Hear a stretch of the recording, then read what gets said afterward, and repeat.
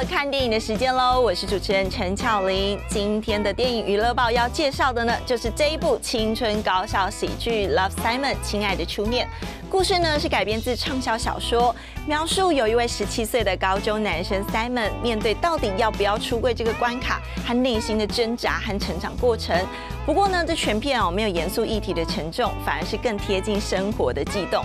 电影被誉为是年度最暖心的校园剧，在全美上映后好评不断，在 IMDB 更是夺下了8.1的高分。到底这个故事会怎么发展呢？就跟着我们一起来了解吧。Hey, how was the party? Aces. He was wearing a woman's sweater, and he's drunk. Yeah, we're good parents. Yeah, we're good parents. My name's Simon. I'm just like you. I have a normal family, amazing friends, typical high school. You know, there's no texting in the halls, dude. Come on, I can't have all my students tendering up. Right. That's my department. A lot of my life is great, except I have one huge-ass secret. Hey. Have you seen the new post? About the closeted gay kid at school. Who do you think it is? Dear Blue, I'm just like you. Nobody knows I'm gay. Dear Simon, it's nice to know there's another guy at school with the same secret. When did you first realize? Dear Blue, it was a bunch of little things, like my first girlfriend. I think I'm falling in love with you. Be right back. Wasn't my proudest moment. Simon, have you told anyone? No, Blue, I haven't told anyone. Announcing who you are to the world is pretty terrifying. Abby's the hottest girl. Just not really my type. Not because she's black. I love black women. I just love all women. Dear Blue, it doesn't seem fair that only gay people have to come out. Why is straight the default? I have something I need to tell you. I'm straight. I like girls. You trying to kill me? I like men. Oh, God, help me, Jesus. Sai, look at your computer. Someone leaked your emails on the school blog. I'm sorry, Simon. I can't do this anymore. I'm supposed to be the one that decides when, and how, and who knows, and how I get to say it. That's supposed to be my thing. I think I'm destined to care so much about one person it nearly kills me. Me too. It's like I can feel you holding your breath. You are still you, Simon. Have you ever been in love? I don't know. I think so. Dear Blue, I might not know your name or what you look like. I want to find you. I'm done living in a world where I don't get to be who I am. Did you date me because you think I look like a guy? No, I actually broke up with you because you don't look like a guy. Oh, okay. Thanks. Welcome. What excited me about the project is the fact that this story has not been told before. In this setting, in high school, in a sort of coming-of-age film. And I feel like it was past due, and I wanted to be part of the team that helped tell it. He's just trying to find himself in the world of high school, which is hard enough as it is, and then he has to, all of this is compounded by the fact that he's struggling with his sexuality, and that's, I think also where a lot of the comedy comes from, because he has, he's able to kind of turn situations that might seem bleak to some and find the humor in it, which is something that I find to be very appealing. I loved it as a book, and then I loved it even more when Isaac and Elizabeth had written the script. I sort of was sitting around one Saturday and someone had told me they were making this movie, and I had known about it from the book, and I read the script and really fell in love with the story right away. It was sort of everything that, it reminded me so much of being in high school, of the movies I loved when I was in high school, and it just captured a certain spirit, and I thought when I put it down, I have to be a part of this.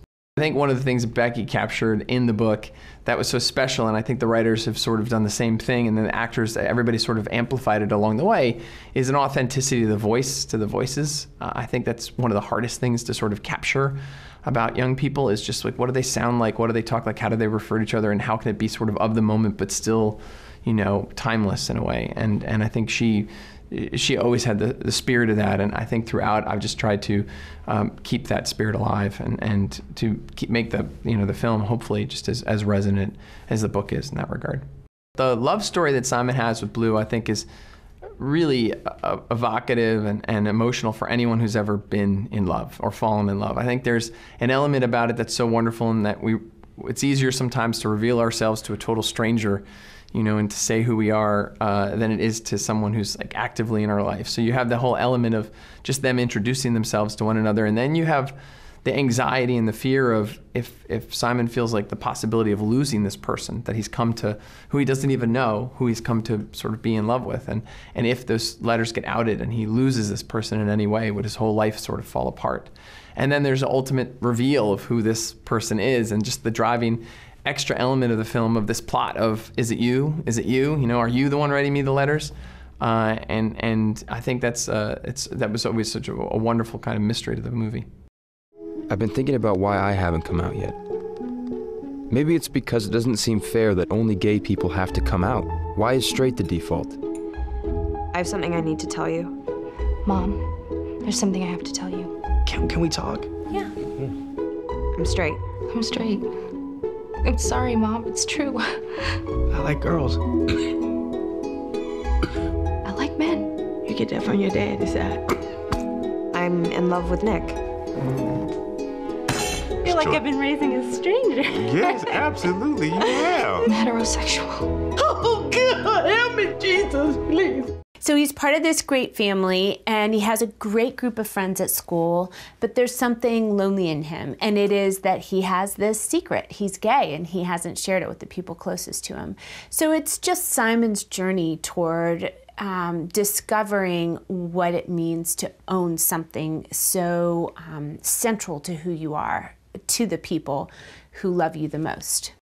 The truth will set you free, but there is a moment where everyone has to react to the truth. And that is so overwhelming, the fear of that moment, that it keeps people from relaxing into who they can be.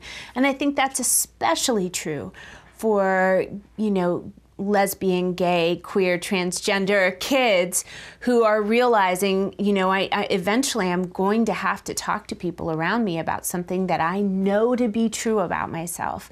But the pressure of that and the anticipation of it and the imagined explosion that could, you know, that could happen from something like saying that out loud is pretty intense, I would think. The movie's really about acceptance and tolerance and love, and it's funny. I really liked that it was funny. It wasn't too heavy-handed. It's about a high school kid who's gay and is terrified about coming out because of what it'll do to his family and how it'll affect all his friends at school. And ultimately, that could be a really sort of heavy-handed movie. But it's a funny sort of light take on it, which I thought was refreshing. This guy has no idea. He has no idea that his son is gay. In fact, he's always making like little jokes about women and, oh, that guy's obviously gay, and so when he finds out his own son is gay, he's totally ashamed that he said some of the things he did, but also found that it doesn't really matter, and you're still my kid, and I love you no matter what, and I wouldn't change anything about you. I'm just like you, except I have one huge secret. What is it? Simon's part of this great family, but he has this secret. He's gay, and he hasn't shared it with the people closest to him. You get to be more you than you've been in a very long time. It's such an important message to hear, that you've got to be true to yourself. It made me really think about my son. You just love him no matter what. How was the party? Basis. He's drunk. Well, he didn't drive drunk, and he's home before curfew, so. We're good parents. Yeah, we're good parents.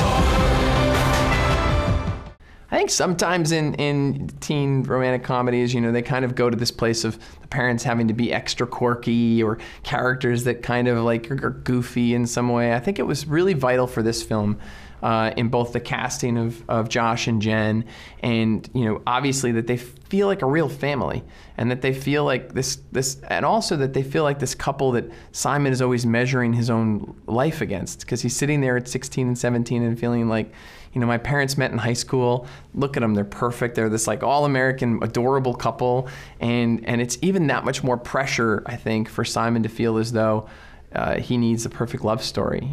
one of the reasons I chose to do the movie was, and I don't know why, but there's just still hasn't been. It's 2018 and there's not, you know, a major studio film about a gay high schooler. And it's, you know, I obviously hope that there'll be dozens more and they'll cover terrain that we didn't get to cover with this, and they'll be more specific in totally their other ways. But someone at some point had to be first through the door, you know? And I remember being in high school and watching these movies and having to imagine sort of, you know, secondary and tertiary characters that might be gay. And have to do all that work rather than just necessarily enjoy the film, you know? And it's, I think everyone that made the film, from the cast to the production people to the, you know, the studio, to producers, to everyone even in post and subsequently, you know, I think is aware in some capacity that we're putting something there that just wasn't there before. You know, I think hopefully again there'll be many more after it. But yeah, that was definitely a part of wanting to do it. And when I read that script and when I read the book and I got to the end, I found myself crying. And not just because it was sad or whatever, but because I felt Simon's sense of liberation and being himself and getting to, not waiting till after to college or till he was 24 or 25, you know, but now realizing that I only have today. And today I'm gonna start by just being everything I am. And I think, and that will help me find who I'm supposed to be and help me find people I'm supposed to enjoy life with and fall in love with, and not by pretending to be something I'm not, but by actually being everything I am.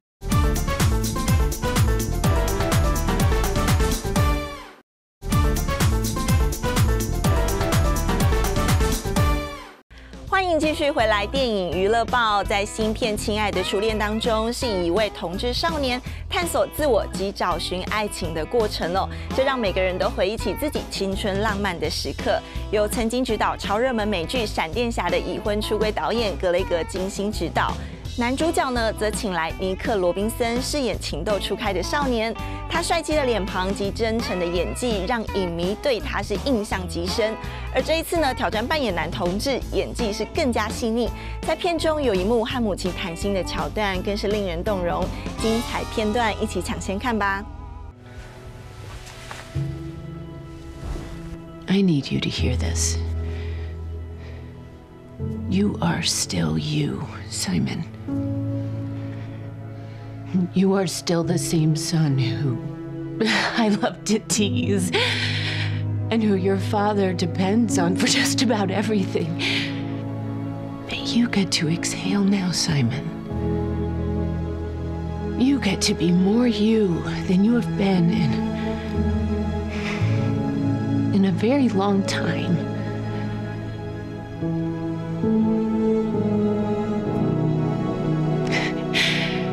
You deserve everything you want.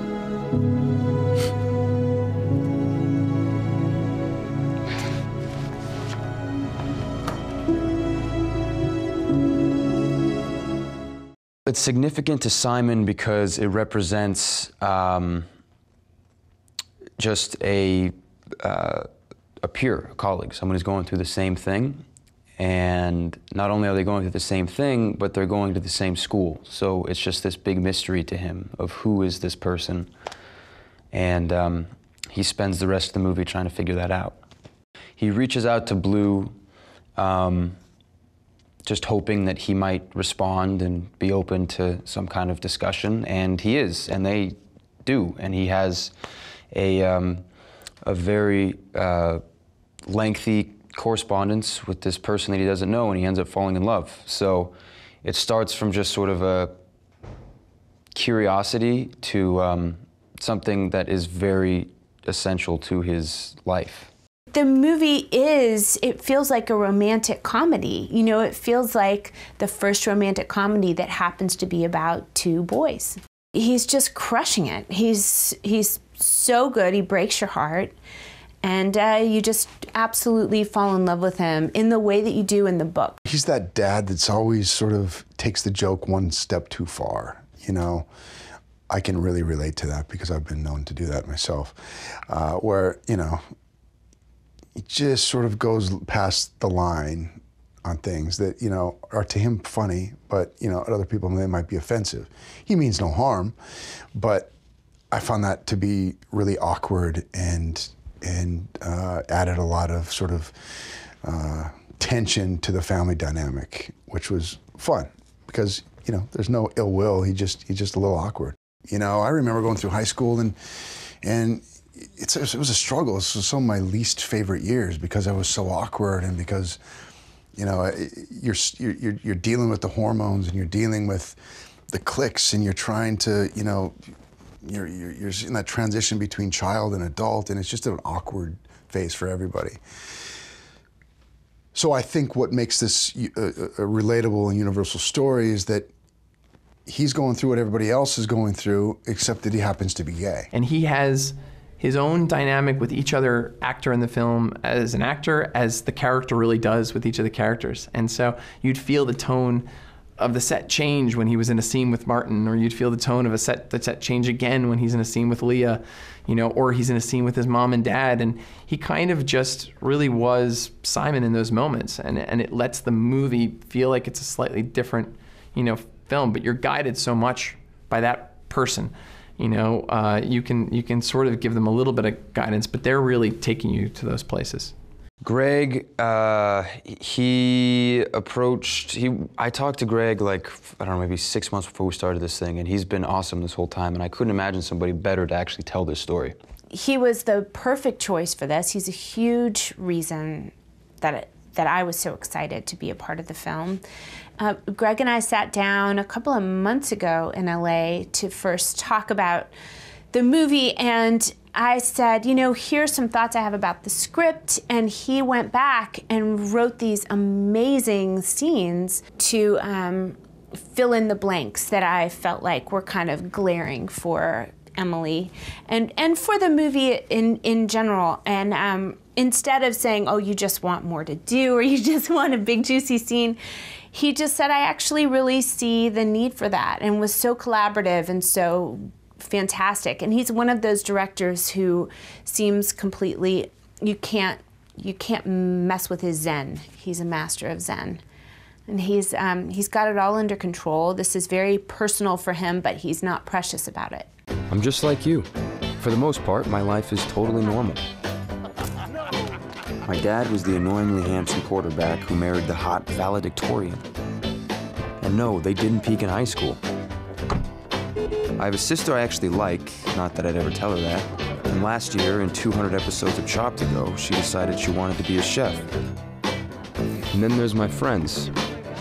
2 of them I've known since pretty much the beginning of time, or at least kindergarten. And one of them I just met a few months ago, but it feels like I've known her forever. We do everything friends do. We drink way too much iced coffee, watch bad 90s movies, and hang out at Waffle House dreaming of college and gorging on carbs. So, like I said, I'm just like you. I have a totally, perfectly normal life.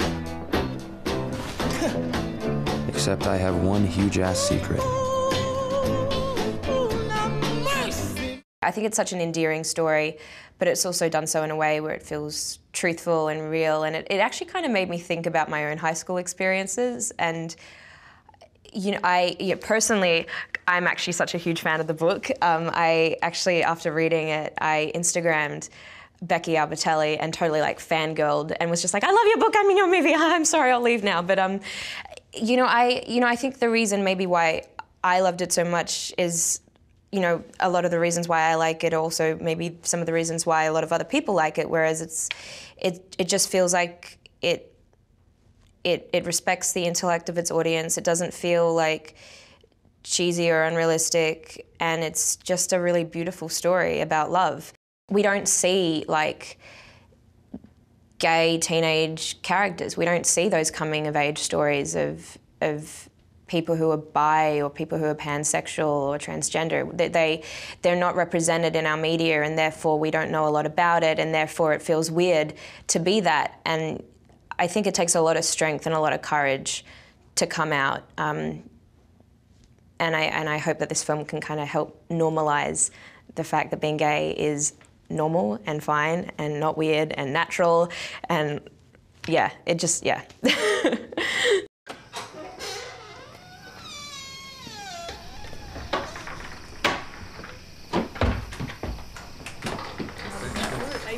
remember what it was. Hey, guys. Hey. Hey. Come talk to us. How was the party? It was really fun. Was it? Yeah. Aces.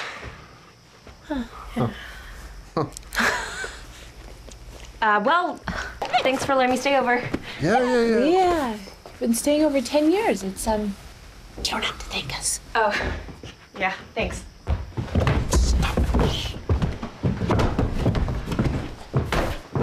John Lennon was wearing a woman's sweater, and he's drunk. Definitely. So how do we feel about that? Well, he didn't drive drunk and he's home before curfew, so. Good. That's what I thought we thought. Yeah, that's what we think, right? Yeah, we're good parents. Yeah, we're good. I loved the way that they approached being young and still discovering your sexuality and still coming into your own within that.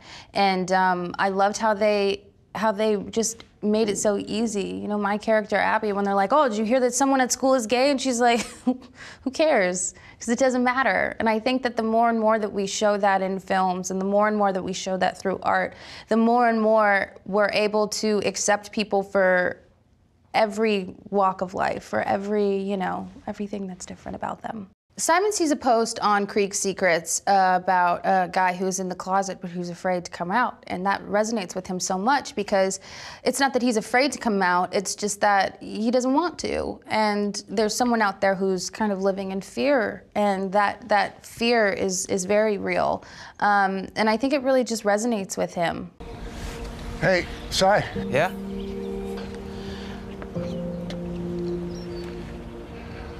How long have you known? I was around 13. 4 years. 4 years of eating dinner together, 4 years of going to movies together. I'm sorry. I shouldn't have missed it. Hey, no, Ted. All the stupid jokes. I know you didn't mean them. I just want you to know that I love you. I wouldn't change anything about you. Hey, stop crying. I'm trying. I'm trying. Oh, God. Come here.